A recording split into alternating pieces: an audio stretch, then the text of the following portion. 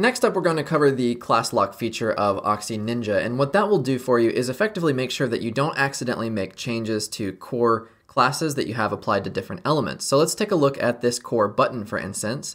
And if you look over here, by default, of course, you have the ID of the element, and then you have the classes that actually give this button the styles that you're looking at. Now, of course, if you want to make changes to one of these classes, you can certainly do so, such as changing the color. For instance, maybe you don't want it to be the blue. Let's say maybe you want it to be a different color entirely like that. And of course, anywhere that class exists, you'll notice that that color changes. So it affected our header button up there. But let's say you don't want to accidentally change a core class and affect potentially your entire site. What you can do is go ahead and use the class lock function. So if I click this, what's going to happen is it won't actually let me select the core classes anymore. So now the only thing there is the ID of the element.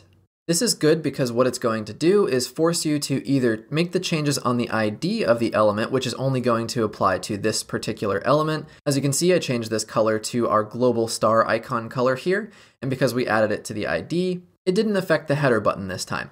Now the other option is, instead of making changes to the ID of an element, you can always add a new class. So let's call this like, custom class or something like that. Even though we have class lock on, I still can select my custom class here and I can make it, whatever color I want essentially. So that is another option for you. So effectively by default, what class lock is going to do is only affect the core classes, and those are denoted by the C hyphen at the beginning. So of course, as you can see, any of the core classes will start with C hyphen. Now let's say you want the class lock to apply to every class, regardless of whether it's a core class or one that you add yourself. What you can do is go over to Manage, Settings, go to OxyNinja, and then you'll see ID/class lock. Your two options here are what we just mentioned. So do you only want the class lock to apply to core, or do you want it to be every class on that element? If we go ahead and switch this to class, and we come back over here to our text link, you'll notice I still have my custom class applied here, which is giving us this green color, but if I select it, it won't let me do it. The only thing I'm able to edit is the ID of that element. So this is really good so you don't accidentally make changes to classes on your buttons and potentially make changes across your whole site. So this can definitely be a good way for you to keep your site organized and not make accidental changes like I've already said.